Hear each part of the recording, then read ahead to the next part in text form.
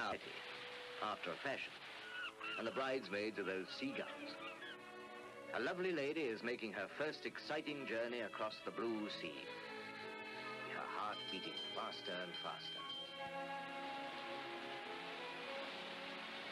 Or put less romantically, a new ocean liner is going through her trials. But why be unromantic when the liner, every inch of her, is such a lady as Oriana? A lovely ship with the name that Elizabethan poets gave to their queen. She's unique, from those fiberglass lifeboats, the biggest ever molded in one piece, to her sheer line and the slope of her bows. At the table, ship owners and their team of experts faced a problem. How to make a ship of the size they required travel smoothly at over 27 knots, a speed that can normally be economically achieved only by a bigger and longer ship. Only the naval architects could solve the problem with a revolutionary hull design. The contract drawing, the first sketches of the by-tension testing devices to a traveling gantry, showed the experts how the hull should be shaved and refined for top performance, a sort of waxwork rehearsal of what welded steel would one day do. But what when the weather is foul? A wave-making device shows how the ship will ride 40-foot waves. Dirty weather indeed that had called for spectacular sea-keeping qualities.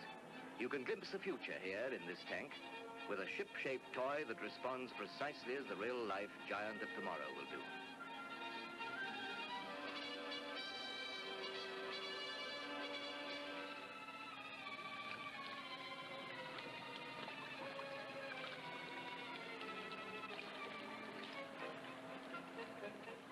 They tested the model, shaved it to an even better shape, continuously checking by slide rule until they could claim perfection. The graceful shape of the liner-to-be was worked out on what was virtually a toy ship in a very scientific bath. It's not easy to realize how elegant, how feminine a ship will seem when she's afloat, because it's a rough, tough, strong man's job building her, right from the moment the job numbers daubed on the first plate. 1061. That's the lady's maiden name, believe it or not. She'll be Oriana only when she's wed. The hull planned in prefabricated units, each weighing up to 40 tons. Shipwrights like Abbottson there would call the cranes with his whistle, or once the keel-laying flag put away, with choice curses. And they'd haul the units into place like pieces in a giant's construction kit. These welders have, to a large extent, turned riveting into shipbuilding history. Men who've been building ships for generations work metal like those wax models in the test tanks.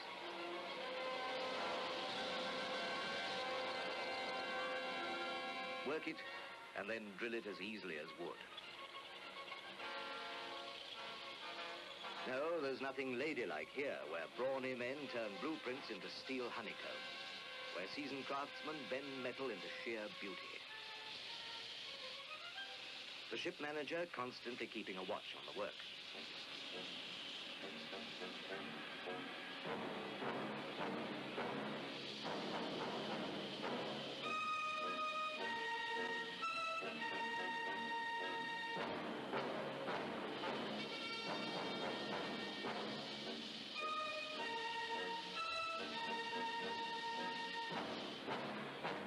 Now the prefabricated parts are hauled out to this giant's playpen round the building slip, where a new generation of monster cranes can pick them up like parts in a do-it-yourself kit.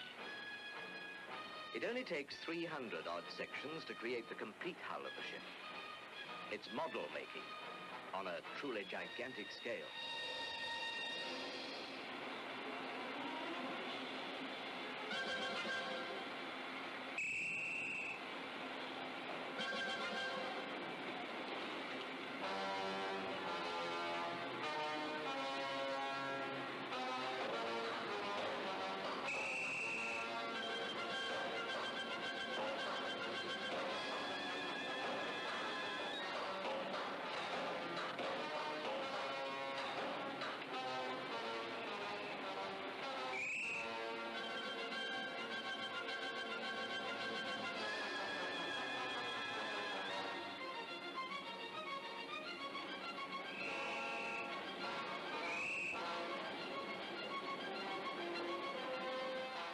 bankside brackets and protruding frames close in for the welders to join them together, section by section.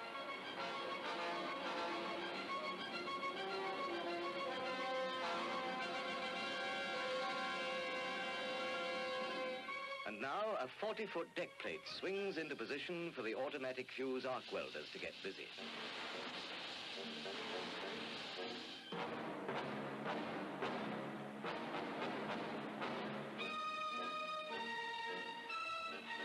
Spot on.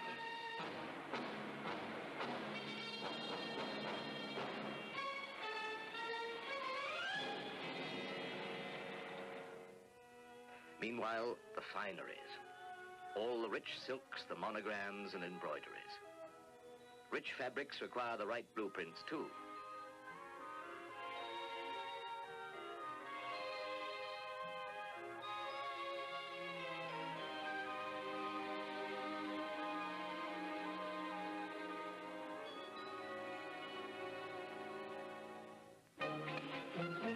Now the turbines. Superheated steam drives them at up to 10,000 revolutions a minute. In all, there are over 26,000 delicate blades of stainless molybdenum steel. One of the two main gear wheels. Weight, just 60 tons. Something curvaceous in this clanging workshop. A raw hint of the loveliness there'll be when the welding's done. Soon, elegant travelers will dine here in the restaurants to be. They'll remember Edek, perhaps, for blood melon served with ginger, while one of the welders remembers the blood blister he got blowing that aluminium superstructure off.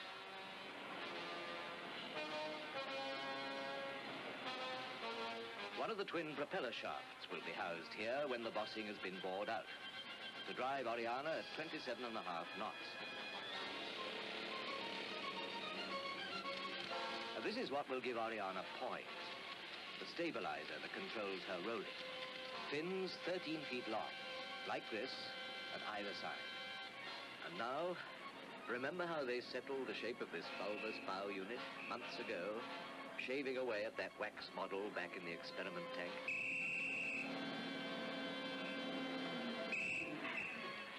That's light aluminium alloy. By using this instead of heavy steel for the superstructure, the designers were able to add an extra passenger deck.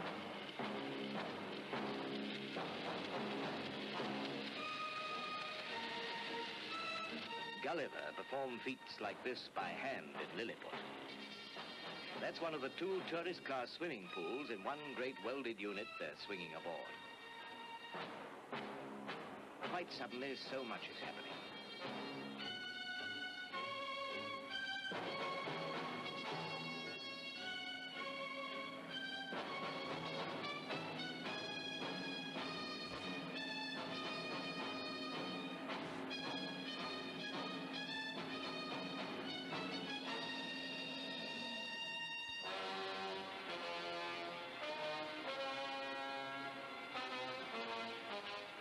The port propeller, 19 feet diameter, 28 tons of manganese bronze, with a thrust of 160 tons, that'll churn the blue sea behind her into a river of foam.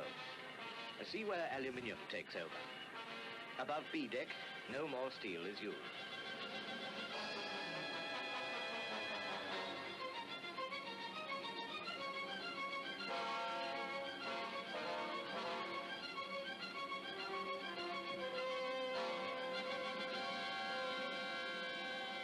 Oriana has secondary propeller assemblies as well as her two main ones, so that she can do delicate maneuvers in narrow waters and glide gracefully into any berth.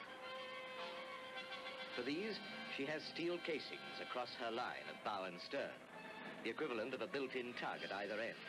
That makes her captain the first man who can stand on a liner's bridge and say, "Full speed, sideways." A load of plumber's pipes goes aboard, the scuppers. Things are getting more nautical now every minute. Winches, bollards, bulkheads, capstans, guffs, and larboard jeeboobahs. This is the vocabulary of the sea that the promised bride is acquiring so fast. But what miracle speed is this? Everything all ready so shipshape? One of the decorative architects walks through cabins and alleyways for which he's been responsible.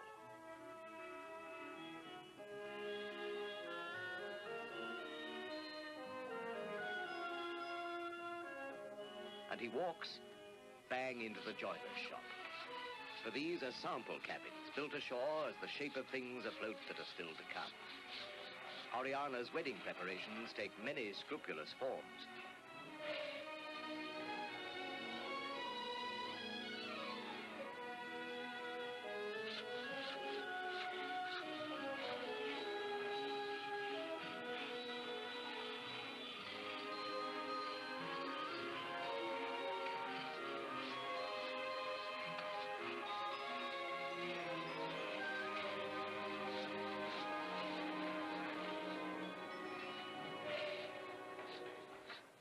And now, as if those seagull bridesmaids realize the fact, wedding day has really dawned. Christening day, it's called, but with ships, wedding and christening are one. The crowds have gathered for the great ceremony. Craftsmen who have brought a dream into exciting life and fashioned the whole spick and span trousseau of this new bride of the sea. Princess Alexandra of Kent has come to ask God to bless Oriana and all who sail in her. A right royal launching.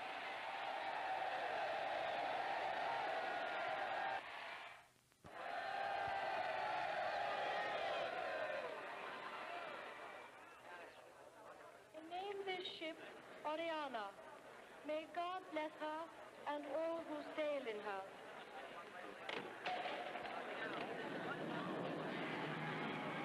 The bride moves slowly, unfalteringly down the aisle. With half the population of Barrow-in-Furness to give her away and wish her well.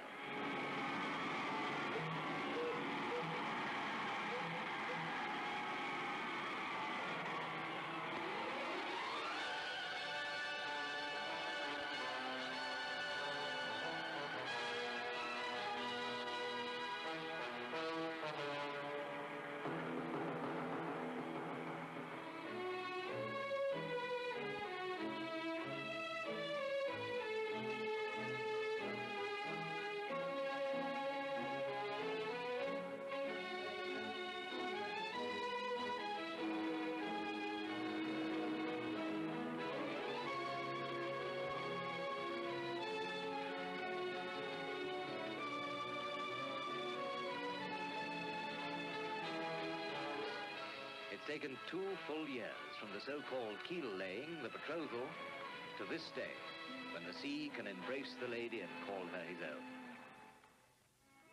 And there's still a lot to do on what you might call her going-away clothes. It's a meticulous craft designing dresses and decor for this particular lady, picking the shades and the perfect texture for her curtains, her carpets, her chairs. She must be dressed so that she goes on looking lovely for many and many a busy year.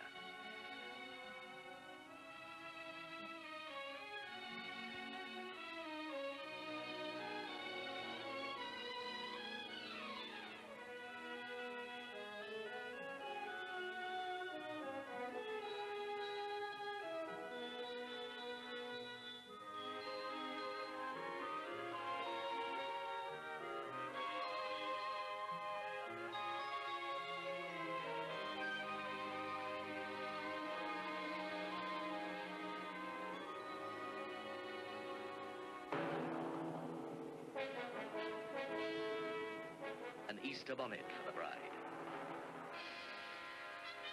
And furnishings for her boudoirs. Underfoot elegance there must be. And first, the teak timbers are counterboard to hold them fast to the deck plates. Now, caulking. The one thing that's scarcely changed since man first began building the smallest boats.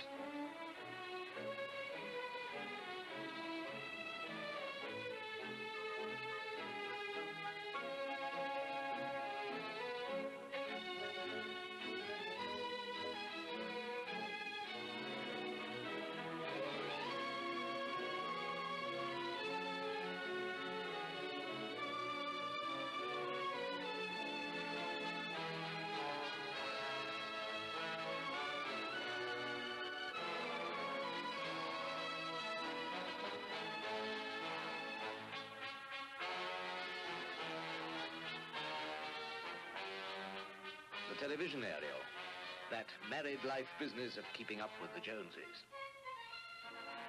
But we're off. That honeymoon, it started. And all the attendants of her ladyship are making time charts, taking fixes, busying themselves with schedules. Because this is the crucial test of tests, Oriana's trials. We know she'll sail through triumphant, but now we can only hold our breath.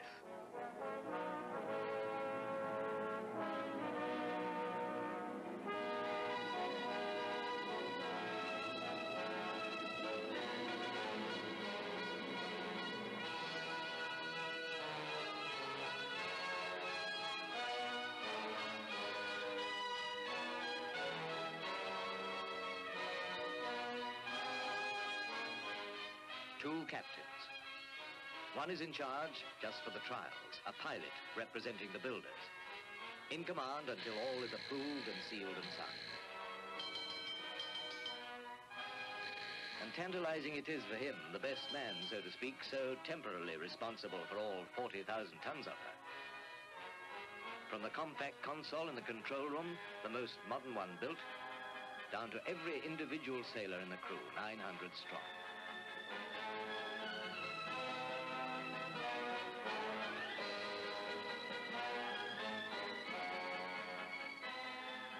There, Captain Clifford Edgecote. He's the man who will soon give all the orders and have full responsibility.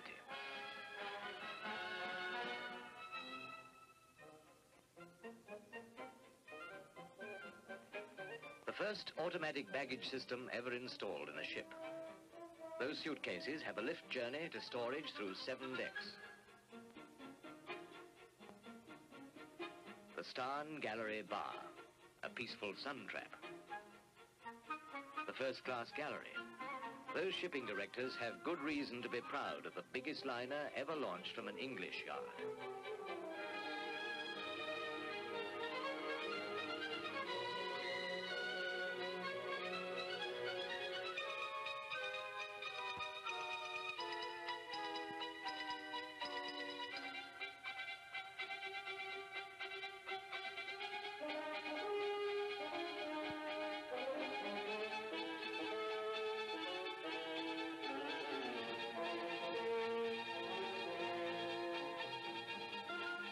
Every detail of design has been planned by teams of architects and coordinated by a design team for perfect harmony.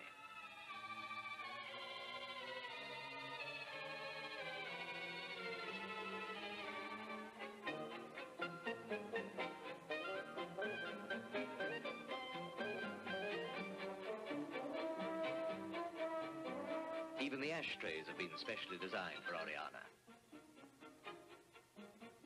Here's Oriana's own television station. Closed-circuit television all through the voyage, network programs when the ship's in port. Her receivers are adaptable to all the different live programs of all the ports and countries along her route.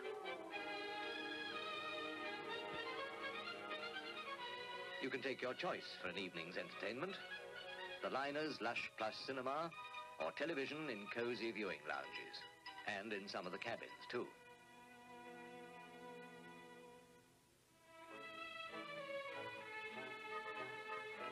Now Oriana's getting speed up for the measured mile, the climax of her trials off the rugged island of Arran.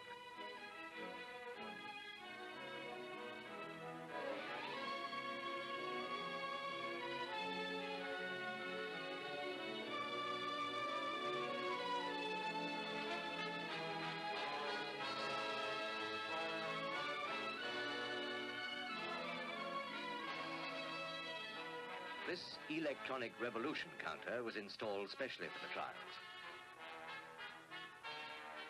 In severe weather conditions, she did a mean speed of over 30 knots on this mile. She's lived up to her builder's ambitious expectations and her owner's hopes and requirements.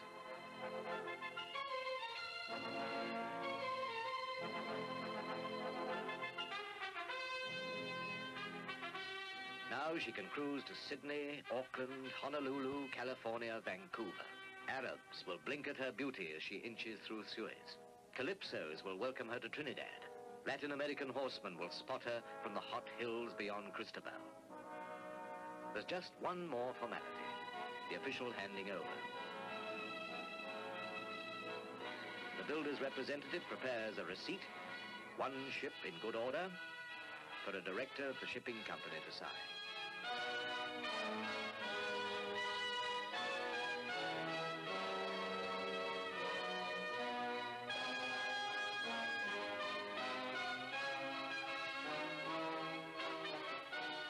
Now she's a ship of the line, and everyone in Britain shares the thrill, for ships are in our blood. We learn to love them when we're still learning our nursery rhymes. Ride a cock horse to Banbury Cross to see a fine lady upon a white horse. Now, this is the sort of fine lady we're so often thinking of, on these sort of white horses. Ride them, Oriana. Show your beauty around the world.